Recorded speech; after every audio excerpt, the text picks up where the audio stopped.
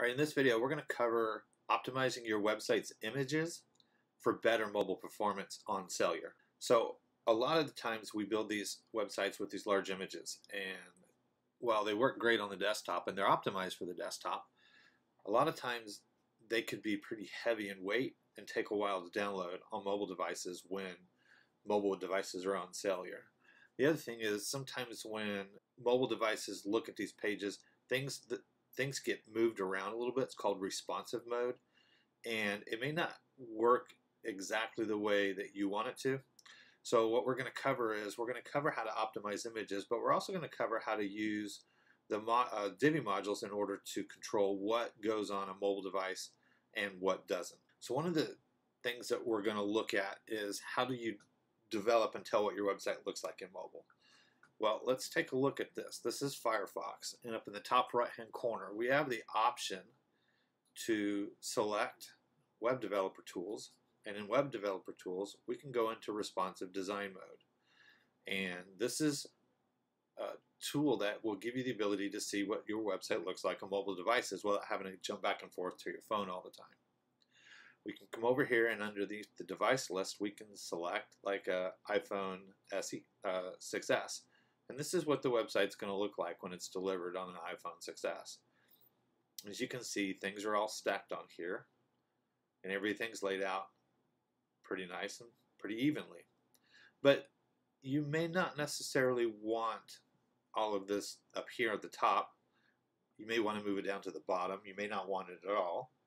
You may want to look at your image sizes, and you may want to look at whether or not I want to display images at all.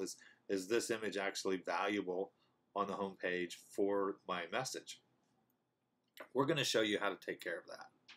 You can also come over here and take a look at what things look like on different tablets. Apple Air. So this is what it looks like on a tablet in landscape mode. And again, this stuff we may want to keep and we may not. So let's take a look at how that works. So how do we know what our visitors' web sizes, or it's called viewport, what size those viewports are when they're visiting our website? So let's take a look at some Google Analytics real quick. Let's jump over here. Here we have a sample data of a website for the last 30 days. I like busting this out a little bit further, anywhere from 3 to 6 months worth, so that way we can get a good sample size and some good metrics. So the first thing we're going to do is take a look at mobile, and let's do an overview. So this is going to show us between mobile, which is in this case phones, desktops, and tablets. And you can see 45% of all the traffic to this particular website in the last several months is done on mobile phones. 42% is on desktops, and then you have your 11% on tablets. So let's jump over here and look at these viewport sizes. We'll go back to technology. We'll go to browser. We'll click on screen resolutions. So here's our different screen resolution sizes. And we can correlate these directly with what we're seeing over here. So if we hit 360 by 640, we can actually come up here and type that in.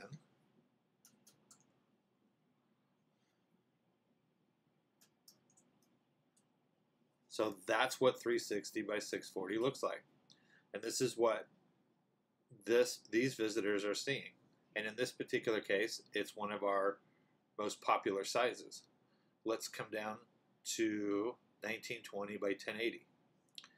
So we can come up here and we can type in 1920 by, what was that? 1080. And we may have to make this a little bigger, which is probably going to be almost as big as our whole video is. It's right there. So that's what this website's looking at. These are people that are probably viewing the website on a standard 1080p monitor, and they're viewing it the whole page. So what does all this mean? Let's go back to a tablet view. This means that we can change the size of these images and deliver specific images at specific sizes for these different viewports. And here's a classic example.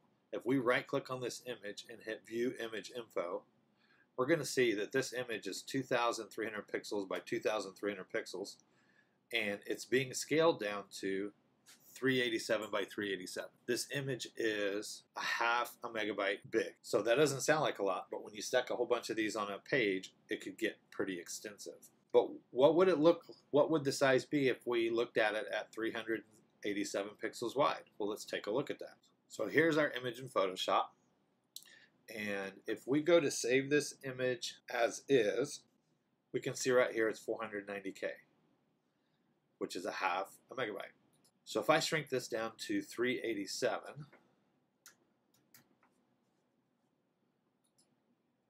that's going to take that down to 18K. That's a significant decrease in file weight, and that image would load much faster on a mobile device than the other one did, especially over a cellular network. So you can see by having images scaled for mobile that you're going to get a significant increase in speed. But what does that mean? How do we do that? Okay, let's take a look at that. Divi gives us the ability to control what gets displayed on desktops, tablets, and mobile devices. Desktops and mobile devices are pretty self-explanatory. Tablets get a little confusing, so you got to pay attention to the orientation. In this particular case, we have the iPad up here. This is landscape, and then portrait would be in this mode. When Divi delivers content to a tablet that's in landscape mode, it's going to deliver the desktop version. When it's in portrait mode, it's going to deliver the tablet version. Not exactly sure why they did that, but that's the way it is. So you need to remember that when you are working with the tablet option in what gets displayed. So let's take a look at what that looks like. Let's go ahead and update this image with a one that's optimized for mobile devices. So we'll go ahead and bring this down here so we can see it. So as you can tell right now, if I hit view image info, this is going to be the 2300 version of the image, and it's scaled down to 331 pixels. So let's get out of here and let's go add a new version of the exact same image but optimized specifically for mobile devices. Here's our code for the back end of this page. Here's the section we're working on over here. Let's take a look at this image. So here's our image, and if you click on advanced, you can come down to the bottom and you can see that this is not disabled on any other device. Another way to get to that is you can right click the hamburger button and you can look at the disabled tabs. If you disable it on something, it'll turn it red. So let's make a copy. We're going to use this one for mobile phones. We're going to use this one for desktop and tablets. So the first thing we need to do is let's change the title and let's disable it. So we'll go down to advanced. Let's disable it on phones so it doesn't display. Hit save.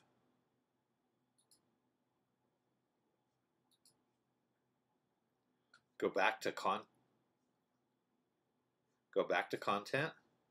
and let's give it a name. So I just put in something simple for me to know what it is, and we'll hit exit. Okay, so now this one's disabled on mobile phones. We'll delete that. We'll hit update so we can see it. Let's just take a look at it one step at a time. So if I hit reload, that bad boy's gone. It's not there anymore. Now, we'll just go ahead and make a quick copy again. Let's go ahead and edit this. We'll tell it this is going to be the phone version.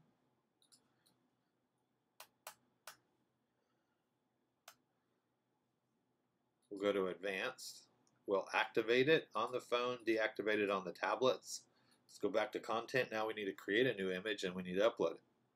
By the way, this image is really too big for the desktop too for the way it's being used, but that's another story. So let's go back to Photoshop. Here's our image. We'll go ahead and get ready to save it. And you can use any editor, any photo editor to do your resizing. I use Photoshop. We're not going to cover the Photoshop stuff in here. There's other videos and more detail can be added later. But let's change this down to, I'm going to change it down to 400 pixels wide. That's about as big as I can think it would be used around in this area on a mobile phone. And that'll cover a variety of different sizes. So we'll go ahead and save that to the desktop. We'll call this drive. We'll give it another name. We'll call it 400. Now it's on my desktop. So we'll come back over here and upload this one. Just drag and drop it right on there. So you can see this is the 400 version. It's only 20K instead of a half a meg. 20K is better than 500K. So we'll hit update and update. So now if I reload this page, there's my image back again. If I right click on it, you hit view image info, I can see now it's a 400 pixel wide at 20K. So this is significantly faster on a mobile device. Whether they're on network or on cellular, this page is going to explode and just be right there with all the information. So it's very important to optimize your images for mobile devices. So what's the next step? Let's take a look down here. We have excellence and professionals. You may find a need where no images. You don't want any images at all. You want this page to load. You want it to be text. You don't want these images on here dragging it down at all. So the next thing you can do, very simple, come down to your next row. You can right click. You can hit disable. You can select whiches, however you want to disable these. You can select which ones you want to be on there and which ones not. We'll hit update. We'll come back and hit reload.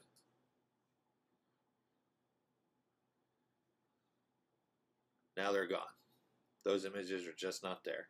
So that'll load up that page too, because it doesn't have to load those images. What if I do want to load those images, but I want a different configuration for mobile so that it looks better and it works better?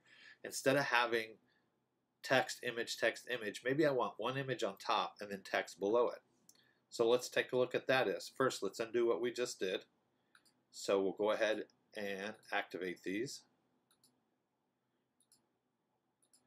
So now we're back to the 4.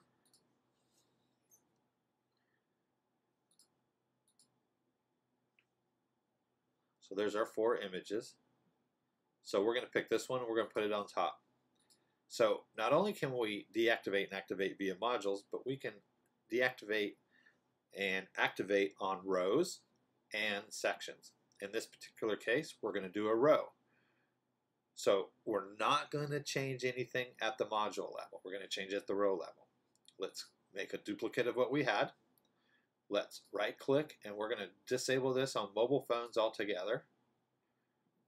So this row is for desktops and tablets. This one's going to be for phones. We're going to get rid of that last image. We're going to rearrange these so that image is over here. And we're going to disable that on tablets. You got to make sure it disables it. We're going to disable it on tablets and desktop. So now we have our own version right here for mobile phones. And if you want, you can rename these so that when it's collapsed, you know what they are.